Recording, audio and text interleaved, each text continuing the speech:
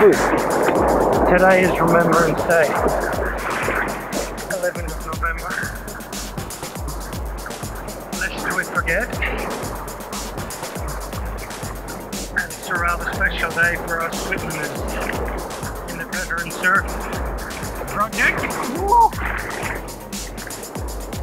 We just had a smoking ceremony with the local Aboriginal elders.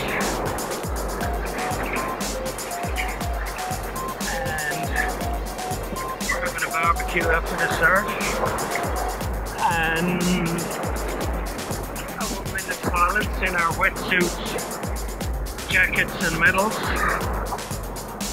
and then after the minute silence at 11 we're going back out in the water to do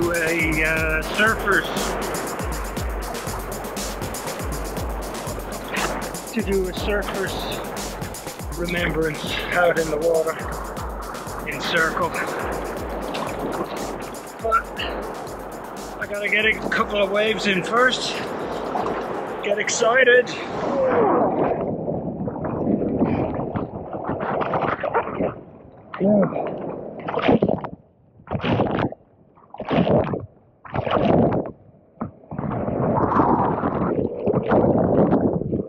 Okay. That wave turned me around, so I'm going for it. Oh, God. This is hard.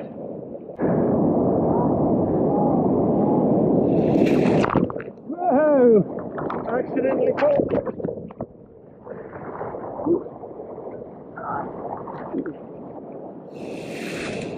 Hooray! I'm a surfer.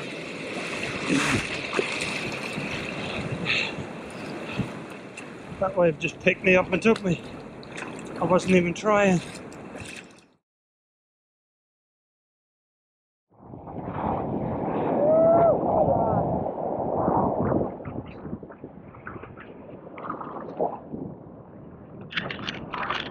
I made it at the back. Okay, the big one's coming.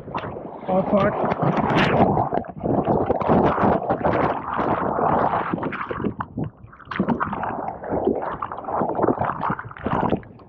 Yeah, that was a big one.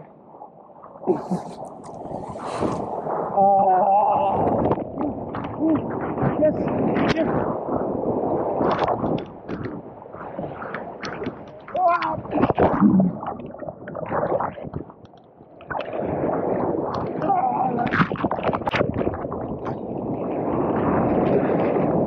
Okay, I can edit that bit out.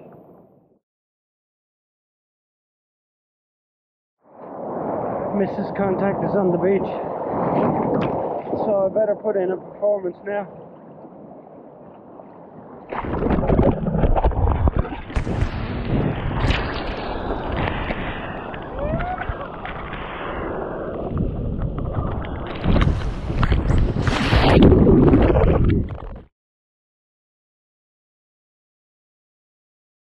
My thinking was, last year I lost like 4 of my mates to suicide, and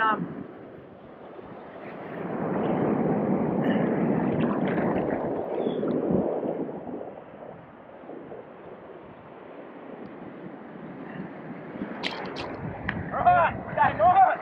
Yeah! Woo!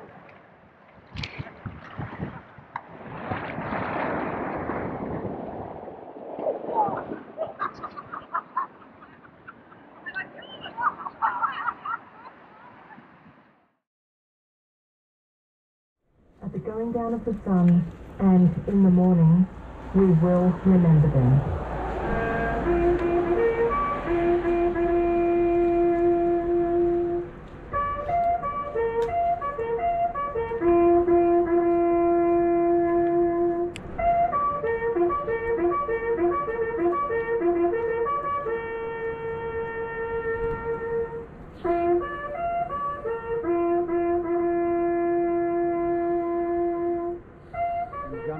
Finally fell silent in the battlefields of the First World War. And since then Australia's been cursed by war but blessed by incredible men and women who step into the breach to help protect Australia.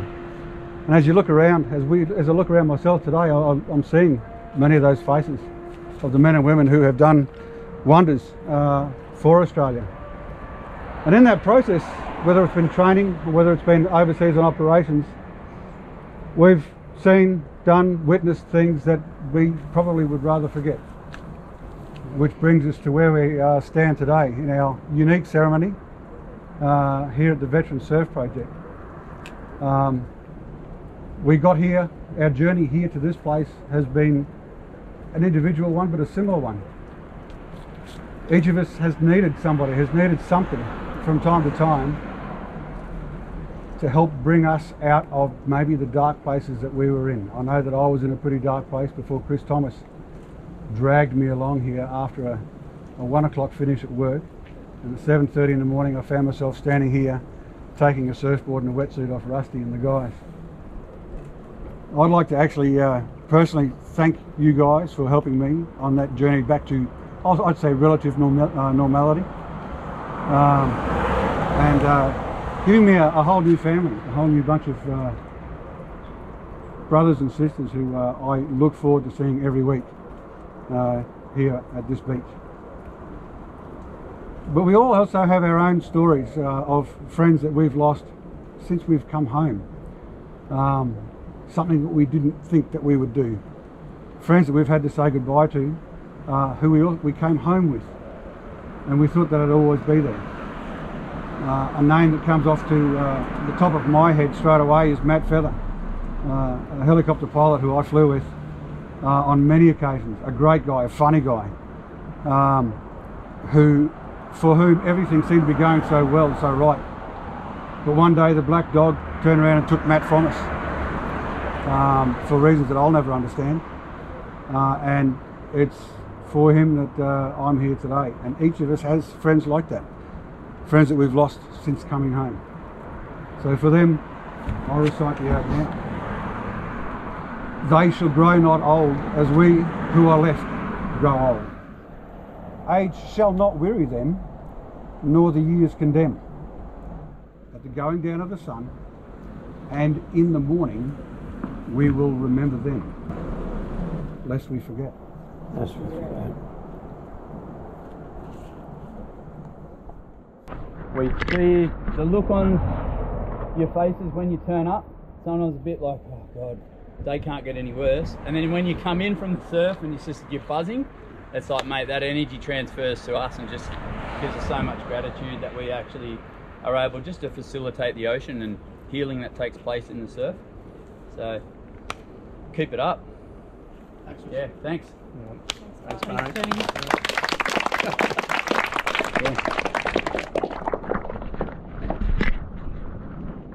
Yeah, let's see.